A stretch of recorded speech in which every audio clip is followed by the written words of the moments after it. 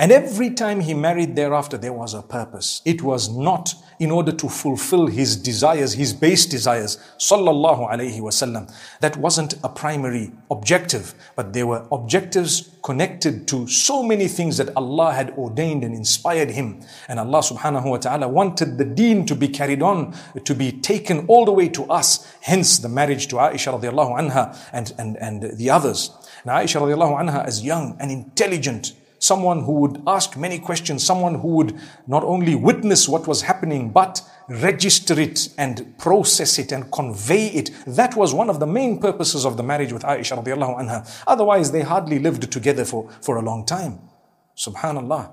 Subhanallah. But she came in for a purpose. Like I said, if you don't know the purpose, go and study it. Here is Nabi Muhammad sallallahu alaihi wasallam. He loved his spouses and he was not afraid to express that love.